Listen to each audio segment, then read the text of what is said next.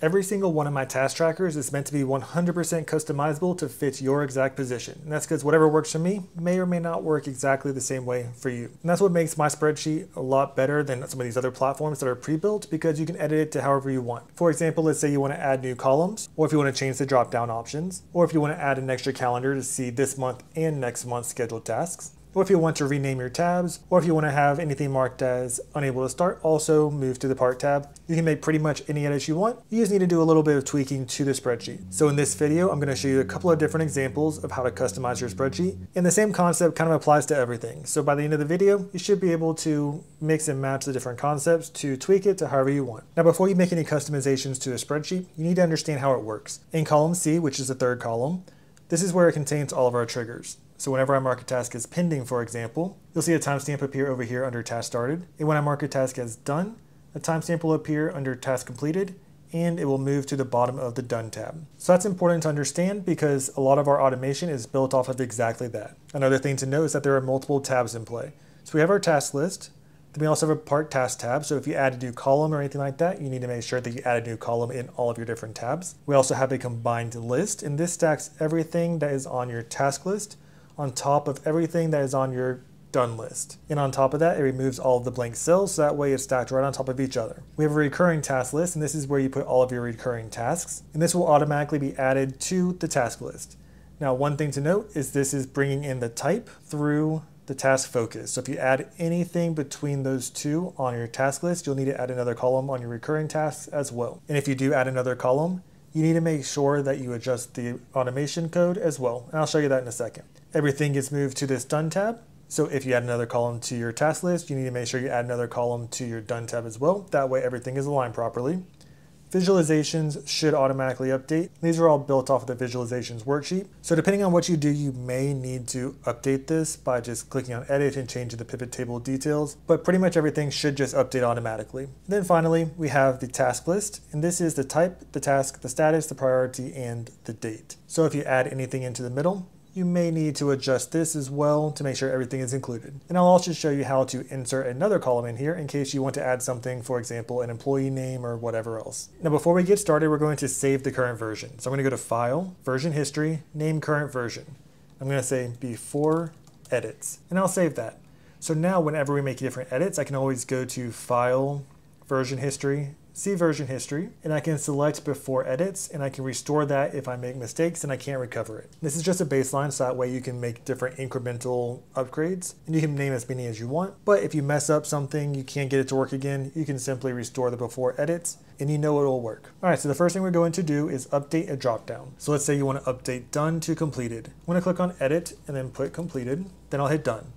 Now if I change it to completed, nothing happens, and that's because done is a trigger word that triggers the automation. Since we changed it, we need to update the code. But before we do that, we need to update the conditional formatting. So I'm going to click on column B, go to Format, Conditional Formatting. I'll click on the one that says done and change that to completed. Now you can see that the formatting is crossed out in gray, and that's because it's completed. Now over here on the dashboard as well, we have the same kind of thing. So I'll go to Format, Conditional Formatting, find the one that says done, and change that to completed. And now any tasks that are completed will be automatically grayed out just like that. Now you can see right here it says completed. Don't worry about that. Once it clears from the list, you won't have to worry about formatting that. We're also going to go to our recurring task and update that here. So under progress/status, we'll click on edit, and we'll update done to completed. Hit done and hit OK. All right, so now let's go to the automation code. So we'll go to extensions, app script, and you can see right here on our task list in column 3, if it's listed as done, then we want to add a timestamp in row 12. And in row 12, that's over here in task completed. So I'm going to simply change this to completed. And then if I scroll down a little bit, you can see right here, we have two things that say done. Now the first one in column 3, it's going to look up for the value done, and that's the value that we just changed to completed. So I'm going to change that to completed. The second one, this is actually the sheet name. So if I look at target sheet, we want that to remain done, and that's because over here on our tracker, the name of the sheet is still done. So I'm going to go ahead and save this. I'll change it back to pending. And now if I mark it as complete, it should clear from this list and move to the bottom of your done tab. Now if you've been using the tracker and you want to update everything you've done before this to completed, you're more than welcome to. It's really up to you. Now if you want to update one of these, you're more than welcome to. Let's say you want to add a new one, you can add that to whatever you want to do. And once you select that, let's go ahead and mark that as completed. It will move from this list to the bottom of the done tab. Now it should show up on this list, but if you go to your visualizations tab, it may or may not show up on your visualizations. If it doesn't, you can go to edit chart, and you'll just need to make sure that this is extended all the way past the row it needs to be. So for example, A66. So since it goes all the way down to A66, anything that's within this range is going to be included. So it should be good to go there. All right, let's say we want to reorganize the rows. So instead of the deadline being here, we want the deadline to be right over here. Now the first thing I'm going to do is cut the 0 because I want the formula to stay over here.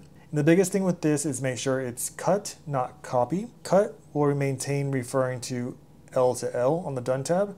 If you copied instead, it's going to shift over 4 columns instead. So it's going to refer to the wrong column. So make sure you copy it instead of cut to preserve the formula. I'm going to click on B1, click the little dropper, and simply select the same color that we had before, so that way it's nice and clean. Now, if I were to select completed, nothing's going to happen, and that's because it's now pointing to the wrong row. So all we need to do here is we need to add 1 to every single one of these options. So I'll start at the top, and now instead of pointing to column 3, we need to point to column 4 because that's where our triggers are now held. Since we didn't add anything, we only reorganized things, the timestamp will appear in the same column.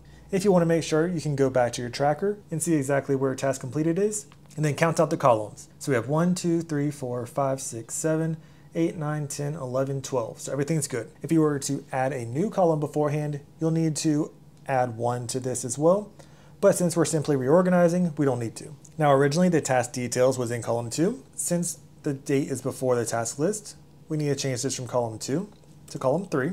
And then same thing down here. Now the trigger is going to be in column 4 for every single one of these. So now everything's good to go there. But before we run it, we need to update everything else. So for example, the Park tab, all we need to do is drag this over to be in front of the task list.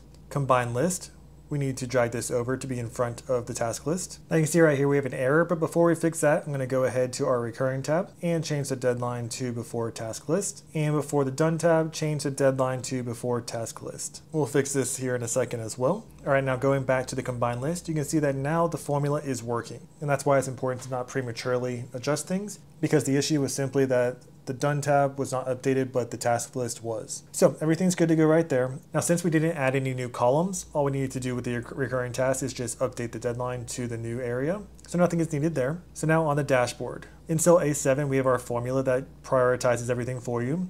And since everything was shifted, now we need to adjust where everything was. But luckily the query formula is super easy to use, so we can simply take the B, because column B is where the new deadline is. And we're going to delete that, and then after E, where it originally was, because it was originally in column E, we're going to put B.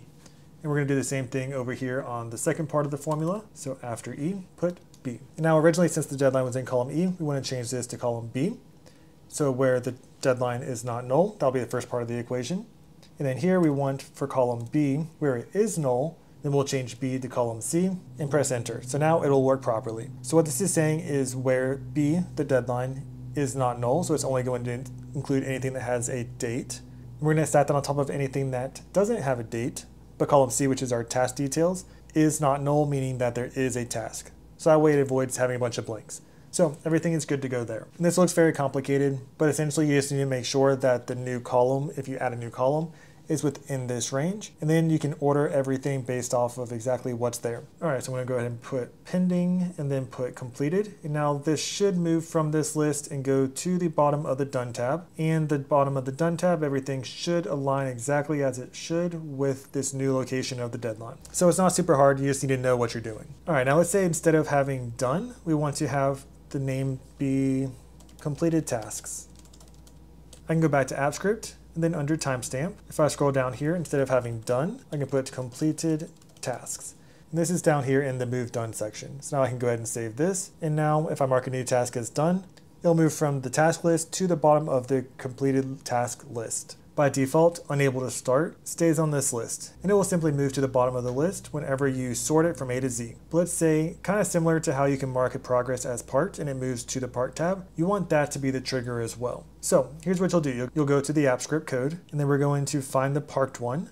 We'll copy that, press enter, and then we're going to paste that code again. Now, the new location is not in column 4, it's in column 5, and that's because it's in column E that we want to look at. So we want to look at 1, 2, 3, 4, 5. So that's why it's in column 5. I'm going to copy the exact spelling to make sure there's no space issues or anything like that. Go back here, instead of part, I'm going to paste that value. And I just realized I did not change this to a 5, so I need to change this to a 5. Then I'll save that. I'm going to change this to follow up and then change it back to unable to start. And once I do that, it should clear from this list and move to the bottom of the part tab. Now, in order to get this back, we should be able to click it as ready. And now it will move back to my task list. All right, let's say to the left right here, we want to have a new column and put associate. And you can put a drop down if you want. So you can click on the caret, go to edit column type, drop down, and we'll put employee 1 and employee 2. You can add some color right here. Perfect. Hit done and we're good. So now we have a new column. And now we need to do the same exact thing that we just did, but for that new column. So we're gonna go back here. We're gonna change this to column 5, change this to column 5, change this to column 6, change this to column 5. Up here, we need to change this to column 4. But then we also added a new column, so we need to change the timestamp location by 1 as well. We'll change completed to column 13. Pending to column 12, the trigger is located in column 5, and everything is good to go there. So I'm going to save that. Now, just like last time, we need to add a new column wherever that is, so we'll put associate. Combine list to the left, we'll put associate. Recurring to the left, we'll put associate. Completed tasks to the left, associate. Now over here, if you want to include the associate, you can do that. So let's go ahead and add a new one to the left, and we'll put associate. Now, just like last time, we need to do some edits. Our part task will be good to go since we have the new column already and we updated the app script list. Now on the combined list, you can see right here that we only have the items that are on the task list and everything is missing from the done tab. And that's because you can see right here where call 2 is not null and call 2 right now is the associate. There is no associate listed on our completed tasks tab. So that's why nothing's there. If I were to add an associate, then if I go to my combined list, you can see that associate is now there. So if you have any historical data, you have one of two options. One, you can change this from call 2 to call 3, so that way the third column is not null, which is the deadline. But realistically, you want it to always point to the task list, which is call 4, so that way it doesn't exclude anything that does not have a deadline but was completed. The other option is you could assign an associate to every single one of your completed tasks. I don't recommend that, it takes too long, but it's entirely up to you. So that's all good to go now. Everything is good with the summaries. On the recurring tasks, we now have the associate. So let's go ahead and change this drop down. This was employee 1 and employee 2. And you can change the colors to whatever you have for the other one. Another thing you can do is drop down from a range. So let's say we want to insert 2 to the right, and we're going to say roster. And we'll say employee 1, employee 2. And I'm going to go ahead and change this alternating colors to make it nice and clean. So we'll change this to Q to Q. Hit done, make this nice and small, and then we'll select all of column S, go to the fill, alternating colors, and pick a new color. So we'll say we want this purple color. So now instead of having to do the drop down on every single task that is there, and having to update whenever new employees start, whenever you want to get them out, things like that, you can go here to drop down from a range, and simply select that range. So I'm going to go over here, select that range, all the way through the end of column S, so that way it includes everything. And now everything is updated based off of that range. So if I were to go here and put a new one, so employee 3, it will automatically be added to that list. You'll just need to add some color. Now we can do the same thing for the task list. So instead of having it like this, we can go to drop down from a range, select the 4 little boxes, click on the data range, go to our recurring tasks, go over to the right and select S2 all the way through the end of column S. Hit done, and then that same formatting for whatever you had before, and you're good. So now everything is synced up to that one location. Now for the recurring tasks, now the locations have changed for the trigger, as well as for the last added dates and stuff. So I'm gonna go back to our app script and go to the recurring, and then right here where it says it's looking for yes, in column 11, we need to change that to a 12. And now it's copying columns 2 through 7. We want this to now be 2 through 8. And that's because we have a new column in there. And then right here on our task list, we wanted to paste columns 1 through 8, and then whenever it adds a new task, we wanted to add a timestamp in column 11 of our task list, and we wanted to overwrite the date in column 10, which is the last added date. So I'm going to go ahead and save this, and then let's go here and test it out. So we have a bunch that would qualify, but since I'm filming this on a Sunday, it's not allowing it to add during the weekend. If you want to be able to customize all your different types of recurring tasks, check out my recurring task customization video. I'll link it below. But now I can go back to my app script and click run. If I go to my task list, it should flow through where the deadline is right here. Everything is accurate. Everything's in the right location. And then under task added, it should have that timestamp here.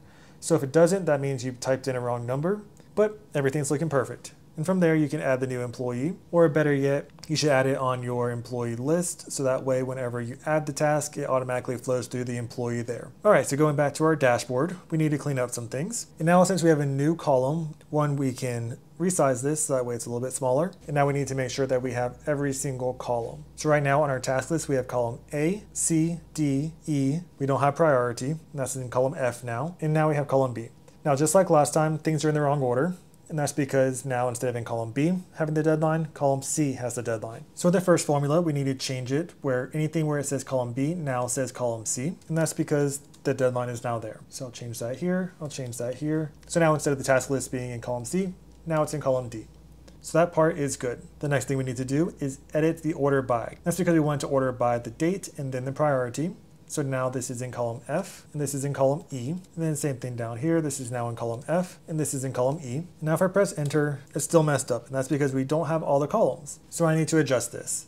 So I'm going to take out C and put B, then F, and then C. And C, remember, is the deadline. That's why we're doing in that order. And we need to add F because the priority doesn't exist.